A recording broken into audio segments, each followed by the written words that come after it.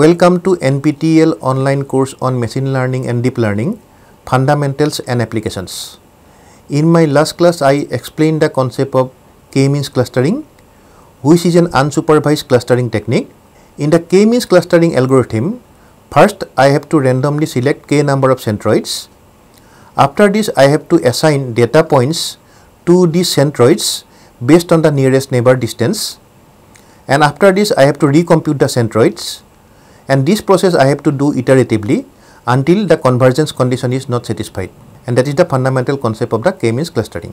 In the K-means clustering, I will be getting the hard decision boundaries. That means a particular data sample is assigned to a particular cluster. There is no possibility that a particular data sample may belong to another cluster. Today in this class, I will be explaining the concept of the fuzzy K-means clustering. In this case, the concept is very similar to the K-means clustering. Only one difference is, in this case, I will be getting the soft decisions. That means a particular data sample may belong to another class also. That means a particular sample may belong to another cluster also.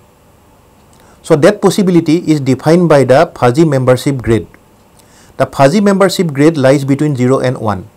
Suppose the fuzzy membership grade is 0.9. That means there is a high possibility that a particular sample may belong to another class. So that consideration I will be considering in case of the fuzzy K-means clustering. And fuzzy K-means clustering and the K-means clustering has many applications, particularly the clustering of data points. And also in case of the suppose image processing applications, this can be applied for image segmentation. The fuzzy K-means clustering or simple K-means clustering can be applied for image segmentation. This is one important application. Let us discuss about fuzzy K-means clustering, which is a soft decision based clustering technique. So in my last class, I explained the concept of the K-means clustering. You can see I have considered some data points and randomly I am selecting some centroid. So in this example, I am selecting 3 centroids. One is this one, the red one, blue and the green one. So these 3 centroids I am selecting randomly for clustering. After this, in the step number 1, assign points to the clusters based on the minimum distance. So I have to find the distance between the data points and the centroids, and based on the minimum distance, I can assign a particular data point to a particular cluster center, that is the centroid. After this, I have to recompute the means, and finally what we have to do, repeat the steps 1 and 2 until the convergence condition is not satisfied. So that is the concept of the K-means clustering. In my last class, if you remember, cluster centers I am defining by mu and by c. So in one algorithm, I have shown the cluster center by mu I, and also in another representation I have shown as ci. But today I am considering this cluster center as theta. So I am considering theta as a cluster center or the centroid. So theta we are considering. So in the K-means clustering, first we have to select the cluster centers, theta 1, theta 2, theta k. So these are the centroids. So I am considering, suppose this is a vector. So these are cluster centers. And the input vector is x, that is assigned to a particular class. The class is suppose omega j, and corresponding to this class, the cluster center is theta j. So that means x is assigned to the cluster center theta j based on the condition. The condition is if the distance between the input vector and theta j is less than the distance between, the distance is the Euclidean distance we are considering, distance between x and theta I, for I is not equal to j. So based on this distance measure, I can assign the data point x to the cluster center theta j, and that is actually corresponding to the class omega j, suppose. So class information is not available, but we are selecting the centroids randomly.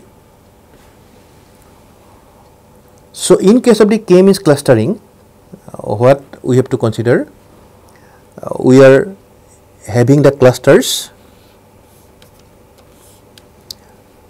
Suppose this is one cluster, this is another cluster, and maybe this is another cluster. So after doing the k-means clustering, I am getting these clusters. So this is suppose corresponding to the cluster center theta 1, this is corresponding to the cluster center theta 2, this is corresponding to the cluster center theta 3, like this. So we are getting the hard decision boundaries, the hard boundaries we are getting. So these boundaries, the hard boundaries.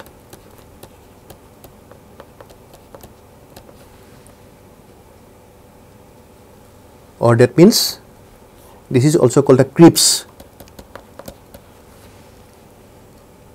That means we are getting the discrete boundaries.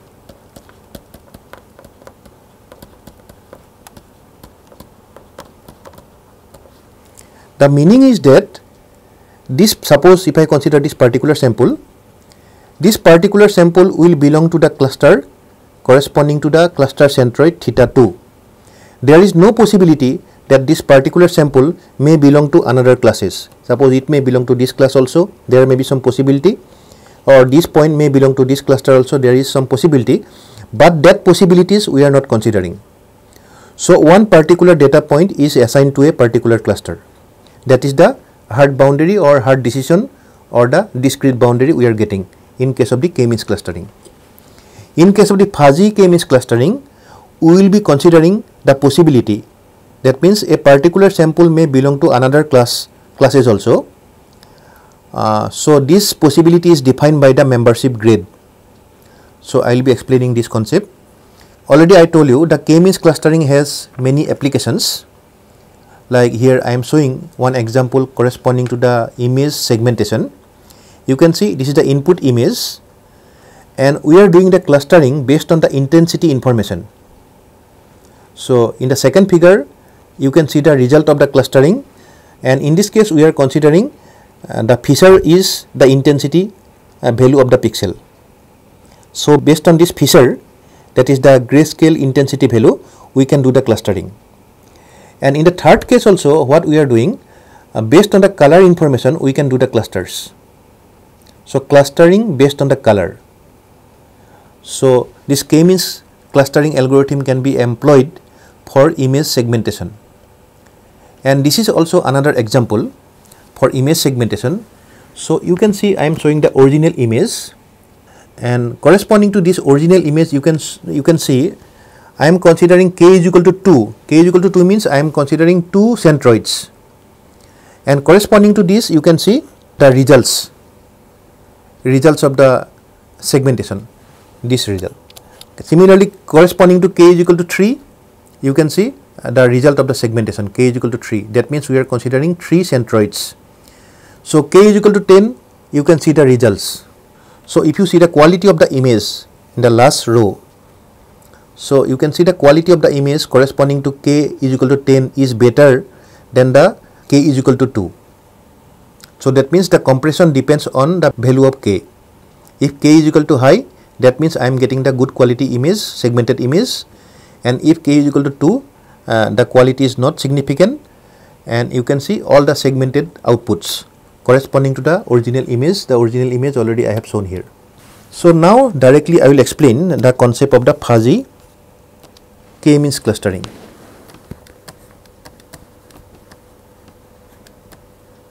Fuzzy k-means clustering.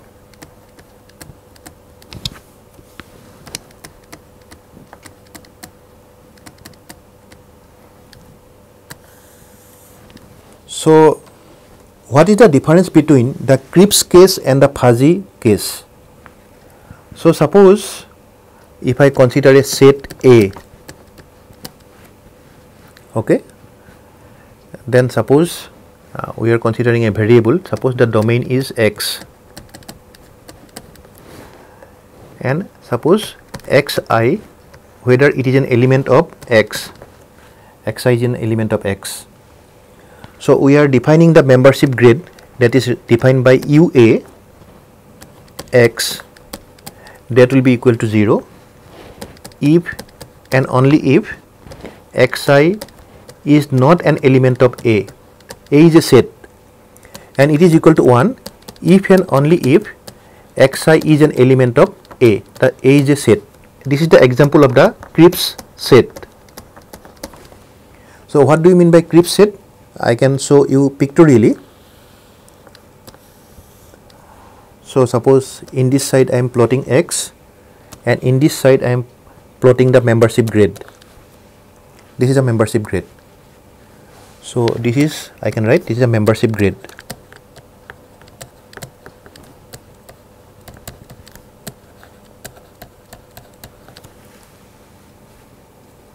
So if I consider the Cripps case,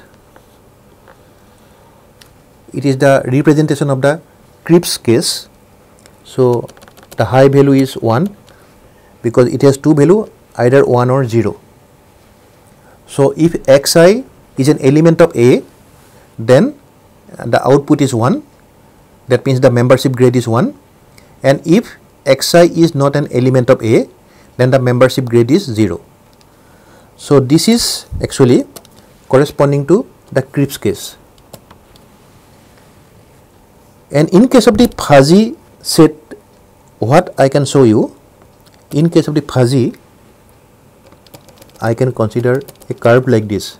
This is the representation of a fuzzy set. This is one membership function I am showing like this. So it corresponds to the fuzzy set.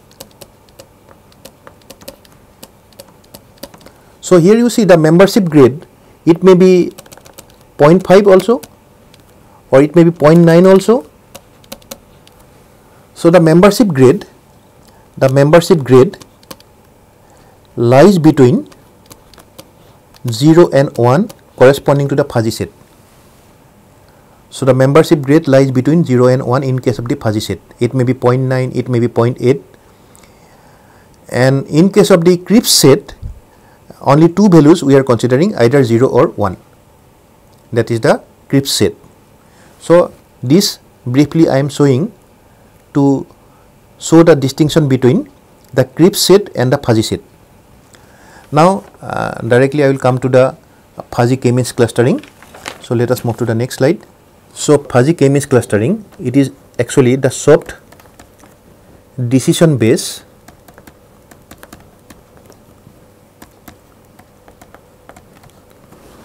partitioning.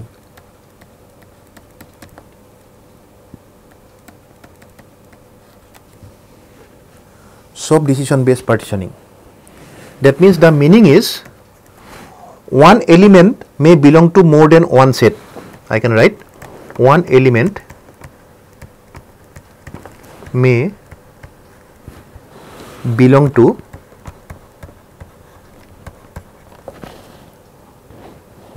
more than one set.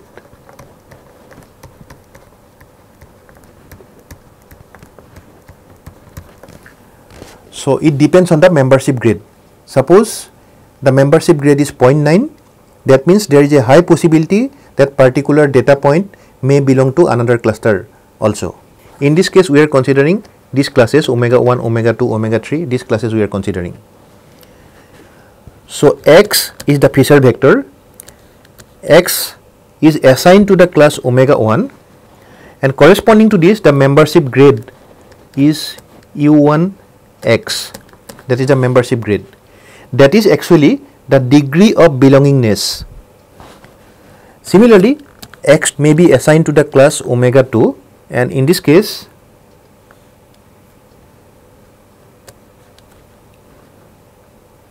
the membership grade is u2x.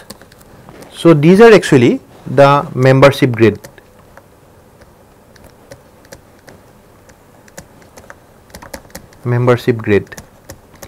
Membership grade means the degree of belongingness.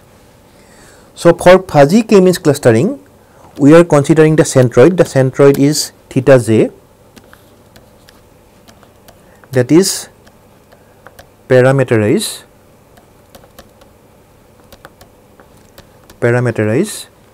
representative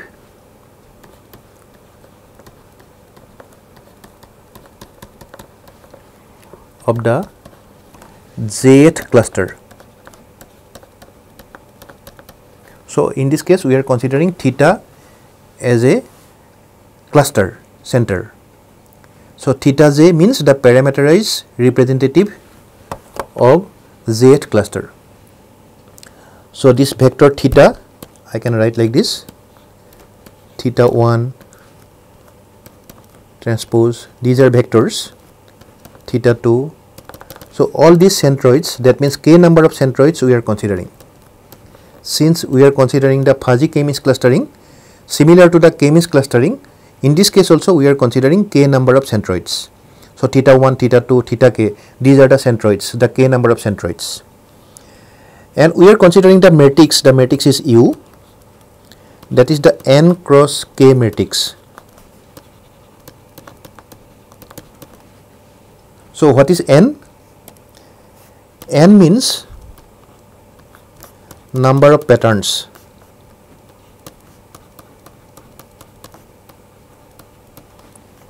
That means number of data points. What is the meaning of k? K is nothing but the number of classes. That means number of classes means the centroids. So randomly I have to select k number of centroids. So move to the next slide. So in my previous slide I defined the matrix U, and that is the n cross k. N is nothing but the number of patterns and k is nothing but the number of classes or number of centroids. So ij element of U is the matrix, is uj xi, that is the ij element.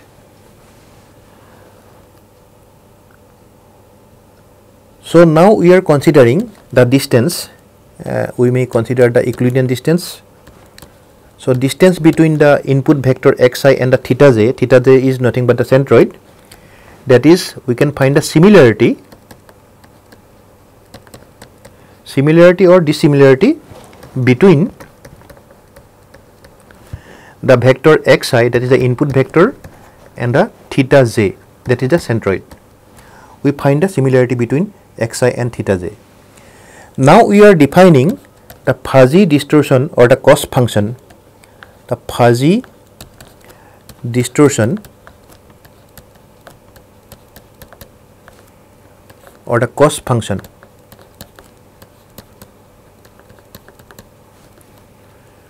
j theta u summation I is equal to 1 to n, j is equal to 1 to k. So capital N means we are considering n number of samples, and capital K means we are considering k number of centroids. Uij, that is the membership grade, the distance between xi, input vector xi, and the centroid theta j. So we are defining the fuzzy distortion or the cost function like this. This Uij, already I told you, this Uij is nothing but the membership grade.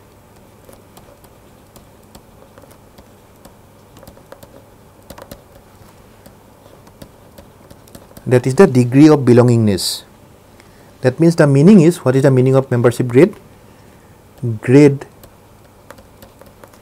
of membership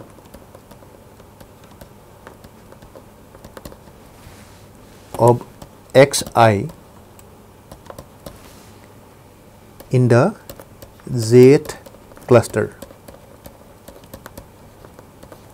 So that means what we are considering, the grade of membership of xi in the jth cluster. So for all the clusters we have to determine the grade of membership. In this case, you can see I am considering one parameter here. The q is the parameter. If I consider q is equal to 1, that is actually the hard decision, or maybe I can write the creeps. That is the creeps case, q is equal to 1. And if q is greater than 1, that corresponds to the fuzzy decision. So we may consider q is equal to 2, q is equal to 3 like this, and typically we can consider q is equal to 2. That is the fuzzy decision. For fuzzy decision, q should be greater than 1. And if I consider q is very high, q is suppose very high, suppose q is equal to infinity, then actually it is the total fuzzy. That means total ambiguity, that we cannot distinguish these patterns. So that is not the ideal case. The case is q should be greater than 1. That is the fuzzy decision. And if q is equal to 1, that is nothing but the simple k-means clustering. So if I consider q is equal to 1, that is nothing but the simple k-means clustering. That is the hard decision or the creeps decision I am getting. So these are the parameters. The q is a parameter. After this, I am considering some constraints in case of the fuzzy k-means clustering. So move to the next slide. So some of the constraints we are considering. So what are the constraints?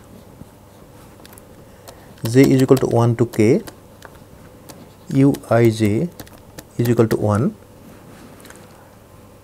So for all the clusters, we are considering the membership grade j is equal to 1 to k, and that should be equal to 1.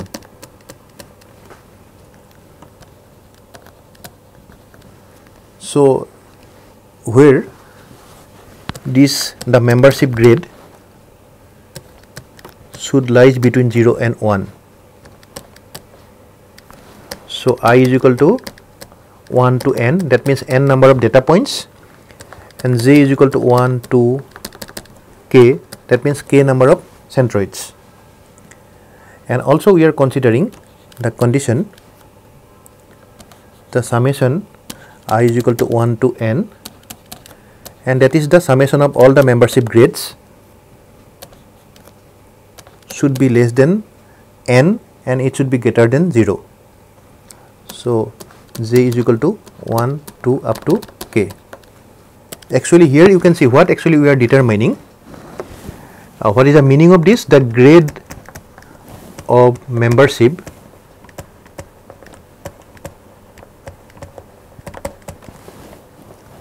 of xi in the z cluster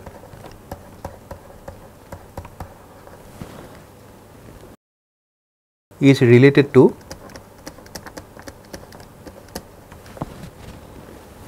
the grade of membership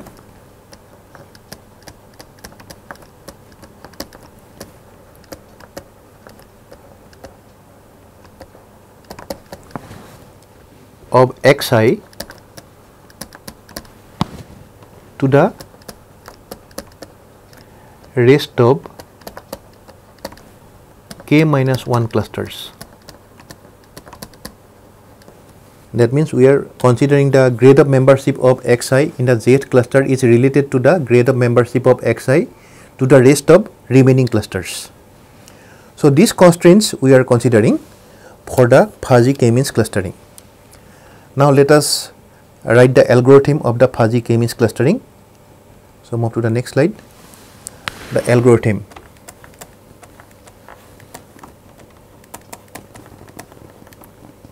Fuzzy k-means clustering.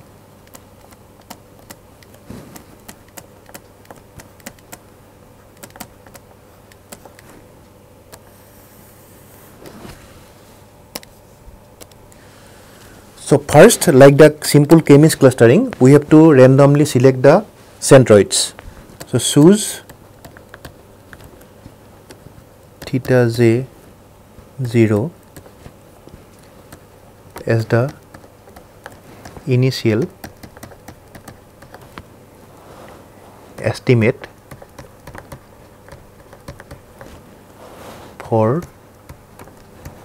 theta j. So j is equal to 1, 2 up to k. So randomly I have to select the centroids, that is the initial estimate for theta j. So k number of centroids I have to consider. After this I have to initialize the iteration number. So t is equal to 0, that is the iteration number. Repeat. So I am considering these two loops. So first loop is for I is equal to 1 to n, because we have n number of data points. For j is equal to 1 to k, k number of cluster centers, and we are considering this is the membership grid. In the iteration t, 1 divided by, suppose p is equal to 1 to k, k number of centroids we are considering, d, that is the distance between xi and theta j, a particular theta j we are considering in the iteration t, and d is the distance, this distance is the distance between xi and theta p, p it is from 1 to k. So for all the clusters we have to determine the distance. So this is 1 by q minus 1. So we have to determine the membership grid. So this expression I can determine from the cost function, the fuzzy cost function. I can determine this membership grid. So equation number 1 I will later explain how to determine this one. So we have to determine the membership grid like this, and after this end for I, end for j. This is in the first iteration. What actually we are doing, we are finding the distance between xi and theta j. So these are the clusters, all these clusters. From xi we are finding the distances to all the clusters. So suppose this is theta j. So we are finding the distances between xi and theta j. So based on this actually we can determine the membership grid. So if you see the expression for the membership grid, in the numerator you can see what we are doing, we are finding the distance between xi and the theta j. In the denominator what we are determining, we are considering the distance between xi and all the clusters, because the p is from 1 to k. So for p is equal to 1 we have to determine the distance between xi and theta 1. For p is equal to 2 I have to find the distance between xi and the theta 2. Like this, for k number of clusters I have to determine this, that is in the denominator. In the numerator of the expression of the membership grid, I have to find the distance between xi and the theta j. So that I have to determine. After this, move to the next slide. We have to consider the next iteration, because this is about the membership grid, how to determine the membership grid. Based on this we can determine the degree of belongingness. The membership grid means the degree of belongingness. And after this I have to recompute the centroids. So move to the next slide. So we are considering the next iteration, that is t is equal to t plus 1. Now for j is equal to 1 to k, k number of clusters, parameter update, or I can say the centroid update. So centroid is given by summation I is equal to 1 to n uij q t minus 1 xi summation I is equal to 1 to n uij q t minus 1 and end for j. So we have to update the centroids. That means I have to recompute the centroids. That is very similar to the simple k-means clustering. After this, I have to consider the convergence condition. So what is the convergence condition? I have to consider until a termination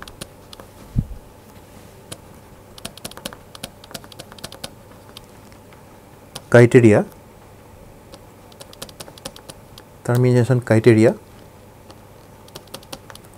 is met.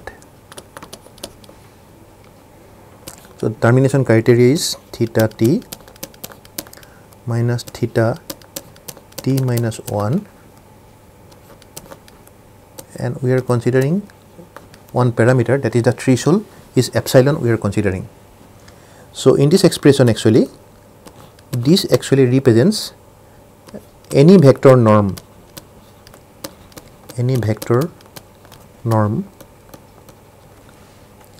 and this epsilon is a small user defined parameter.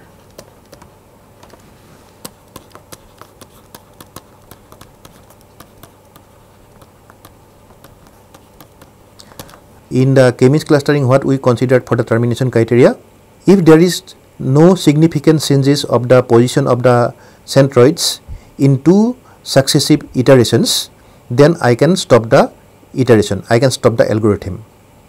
Similarly, in this case also, we are observing if any significant changes of the values of the theta means the centroids, in two successive iterations.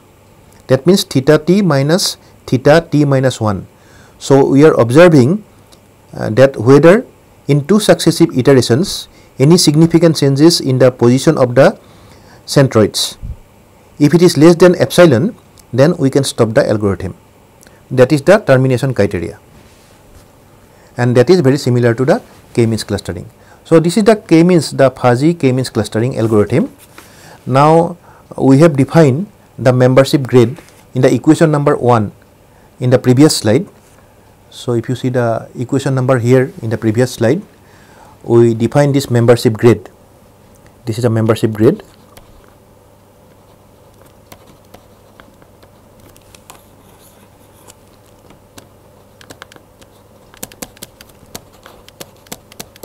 So we determine the membership grid like this in equation number 1, that is the degree of belongingness. So how to determine this uij, and that I can show you.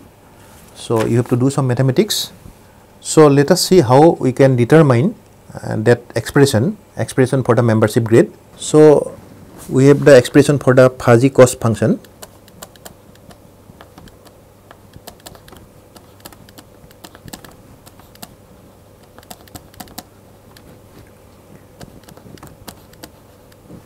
This expression already you know. So fuzzy distortion function or the cost function we have shown.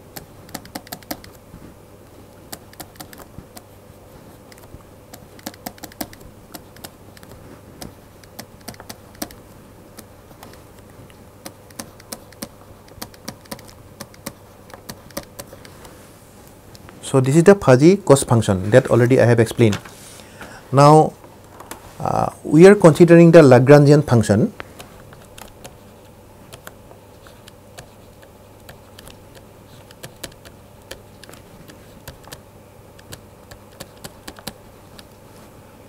So j theta u summation I is equal to 1 to n, j is equal to 1 to k, uij q, the distance between xi and theta j,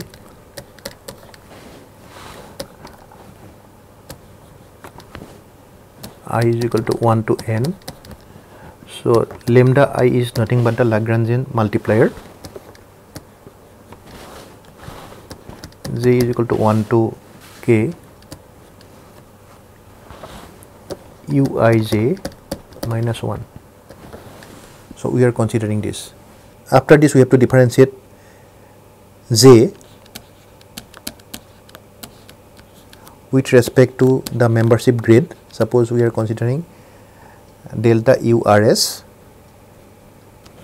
So if I differentiate this one, then I will be getting urs q minus 1 xr theta s minus lambda r, and equating it to 0. After this we have to do some mathematics. I am not showing all the steps. So finally you will be getting the membership grade urs will be something like this: 1 summation j is equal to 1 to k d xr theta s d xr theta j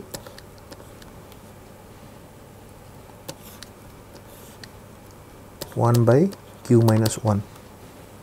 So here r is equal to 1 to up to n. This variable r is considered to consider the number of samples, and s is considered to show number of clusters. So finally we are getting the expression for the membership grade like this. So this is how you can determine the membership grade in the previous slide. So in between you have to do some mathematics. I am not showing all the mathematics here. You can get in the book, but this is the procedure to determine the membership grade. So you have to consider the Lagrangian function. In this class I explained the concept of the fuzzy k-means clustering, which is a soft decision based clustering technique. In fuzzy k-means clustering we have to determine the membership grade, that is the degree of belongingness.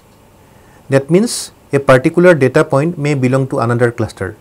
That depends on the membership grade, that is the degree of belongingness. If the membership grade is very high, suppose 0.9 or 0.8, that means there is a high possibility that particular data sample may belong to another cluster. So that is considered in case of the fuzzy k-means clustering. In the simple k-means clustering we are not considering that aspect, but in the fuzzy k-means clustering we are considering that belongingness.